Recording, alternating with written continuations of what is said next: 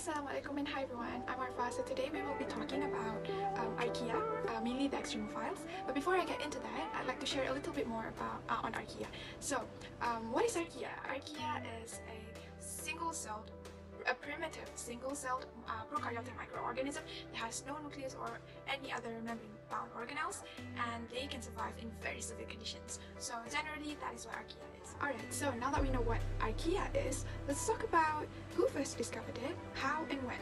So back in the late 1970s, an American biologist, Dr. Carl Woese, along with his colleagues at the University of Illinois, they did a research on the relationship between prokaryotes using DNA sequences, and they found two very distinct groups. The bacteria that lived in high temperatures, or the ones that could produce methane, were discovered to be clustered together as a group well away from the usual bacteria and eukaryotes. So, because of these huge differences, he came up with the hypothesis that prokaryotes were split into two lineages early in the history of life. And he proposed that life to be divided into three domains: eukarya, eubacteria, and archaebacteria. But after a while, he decided that the name archaebacteria was a misnomer, so he shortened it to Archaea. And even though a lot of textbooks and articles still use the term archaebacteria to address them, this term is long abandoned because it is inaccurate. They are not bacteria, but well, they are Archaea. Alright, just a little bit more on Archaea. The word Archaea is derived from a Greek word, archaeos, that means ancient or primitive. And Archaea can produce methane and live in very hot places like the hot spring. They have very distinct molecular characteristics that is very different from bacteria and eukaryotes, and even their cell wall don't have peptidoglycans that can be found in the cell walls of bacteria. Their cell wall and membrane are also stiff so that it can give them shape like rod shape or cubic shape, and sometimes they exchange or take up plasmids containing DNA from the environment, or like they exchange it with other cells. This enables them to survive in the extreme conditions. Alright, so as I said earlier, in this video I will be focusing more on the extremophiles, so we'll get into that. An extremophile is an organism that thrives under extreme conditions that were once thought not able to sustain life. And these conditions include extreme heat, highly acidic environment, extreme pressure, high salt concentration areas, and so many more. Okay, so who are extremophiles? Extremophiles are primarily prokaryotic organisms, so they are either Archaea or bacteria, but I mean there are some eukaryotic extremophiles, just not very common. And the reason these organisms can survive in extreme conditions is because they have special enzymes called extremozymes that helps them survive. And alright, so moving on, there are a few types of extremophiles, but in this video I'll be talking about three: methanogens, thermophiles, and halophiles. So these extremophiles are named or defined by the environmental conditions in which they grow or thrive in. So for example, thermophile means it is heat-loving and it thrives in really hot areas or places. So the first extremophile that I'll be talking about today is methanogen. Methanogen is an anaerobic prokaryote from the domain Archaea that produces methane gas or methane as a metabolic byproduct in hypoxic conditions. Alright, so now we're going to talk about the habitats of methanogens. You can usually find methanogens in swamps, wetlands, marshes, bogs, and they are responsible for the marsh gas. Marsh gas, swamp gas, bog gas are all a mixture of methane with hydrogen sulfide and carbon dioxide produced in that area. You can also find methanogens in digestive tracts of animals like in cows, termites, and even us humans, and they are responsible for the belching in some ruminants, or in other words the burping in some ruminants, and also flatulence in humans, or in other words farting. About the shape of the methanogens, the two most common ones are cucoid and bacilli, which means spherical shaped or rod shaped. And there are also some limitations to methanogens. Since they are anaerobic organisms, they cannot function or hold up very well in aerobic conditions, and they are very sensitive to the presence of oxygen, even in the slightest bit. They also cannot sustain oxygen stress for a prolonged time. And also about the diversity of methanogens, there are over 50 different species recorded with 30 signature proteins that they have in common. Even though there are so many species in methanogens, they all have a few common key features. And for example, the first one, the cell wall of methanogen lack peptidoglycan, just like any other Archaea, and sometimes in trees they have pseudopeptidoglycan instead, and these pseudopeptidoglycans are resistant toward the enzyme lysozyme. They also have a rigid cell wall that helps maintain its shape. Alright, so the second key feature of methanogen is that every methanogen, they rely on syntrophy. Syntrophy is a close association of an archaea to a bacterial partner in order for them to obtain key substrates. And the third and final feature is that all methanogens are filamentous. This means that they have filaments to help them trap the bacterial partners. Now I'll be sharing about the roles of methanogen. In human, methanogen help remove the excess hydrogen in the human gut, as well as they help increase the digestion efficiency. And in ruminants, they assist the cellulose breakdown in the ruminants.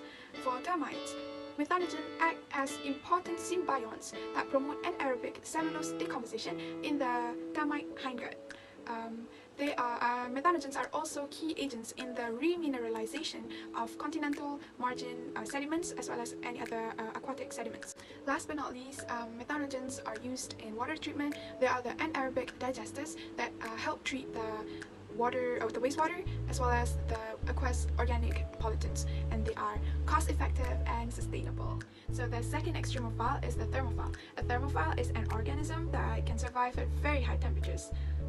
Where, you ask? Well, first of all thermophiles require a hot water environment. So this is why they're so common in hot springs like the one in Yellowstone National Park, in hydrothermal vents, in deep sea hydrothermal vents, or even in decaying matters like peat bogs and compost. And they usually need around 60 degrees Celsius up until 80 degrees Celsius for optimal growth.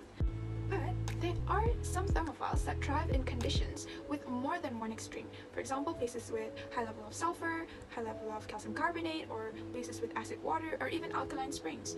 And in these conditions, they usually need around pH 2 until 4 for optimal growth. Alright, so let's move on to the adaptation and application of thermophiles. So thermophiles have extreme enzymes where the amino acids have special tricks to retain their twisted 3D structure, even in high heat, where other organisms would have just unfolded and denatured. And not only that, the proteins produced by thermophiles tend to be more thermostable compared to their mesophilic counterpart. Alright, so for the application, thermophile plays a vital role in biotechnology processes, as it is used for one, a source of the enzyme DNA polymerase for the polymerase chain reaction in DNA fingerprinting. It is used to reduce the risk of microbial contamination. It is used to increase the mass of transfer, and it is used to lower the viscosity and increase the susceptibility of some proteins to enzyme molecules. Alright, so let's have a look at all the locations around the world where thermophiles can be found. So the first location is the Yellowstone National Park in the United States of America. This is the national park where the most popular thermophile was discovered, the Thermus aquaticus. And the second location is in southwest Iceland, the Great Geyser, where the thermophiles can be found colonizing a variety of geothermal features. And the last location is in Russia, the Benzymiany, which means volcanoes, so active volcanoes. So those are the places where thermophiles can be found. The third and final extremophile is the halophile. Halophiles are organisms that thrive in high salt concentration, and the name halophile comes from the Greek word or the Greek name for salt-loving. So halophiles, they require sodium chloride, which is salt, for growth, while halotolerant organisms do not require salt, but they can grow under saline conditions. And halophiles can be found anywhere with a concentration of salt 5 times greater than the salt concentration of the ocean. So for example, the Great Salt Lake in Utah, Owens Lake in California, the Dead Sea, and even evaporation ponds. If you can see right here, the pink and orange ponds, these are salt evaporation ponds in San Francisco. Have you ever wondered how halophiles survive that extreme condition? Well, most halophilic and halotolerant organisms expend their energy to keep salt out of their cells. This is to prevent salt aggregation, or in other words, salting out. So what they do is they utilize osmoprotectants, which in this case is the potassium chloride. This compatible solute can either be synthesized or taken from the environment. They also have a pigment called bacterial rhodopsin that acts as a light-driven proton pump, which helps pump out the hydrogen ion out of the cell. Okay, so for humans, we put on sunscreen to protect ourselves from the UV rays, right? But for halophiles, they they have a pigment called bacterial ruberin, which is also the same pigment that gives them the pink color. This pigment will act as an antioxidant that will protect them and their DNA from the UV light.